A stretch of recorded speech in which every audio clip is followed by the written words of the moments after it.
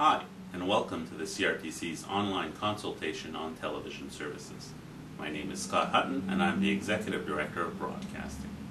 The TV industry is being transformed like never before. The CRTC is studying whether local TV stations should be allowed to negotiate with cable and satellite companies to be compensated for the value of their signals. The Government of Canada has asked the CRTC to prepare a report on the impact this might have on consumers and the broadcasting industry. On the consultation website, you'll find questions about the affordability of TV services and the transition to digital TV. The online consultation will remain open until December 20th. A full transcript of discussion threads will be placed on the public record of our hearing, which will start on December 7th, 2009. Thank you for your time and participation in this process.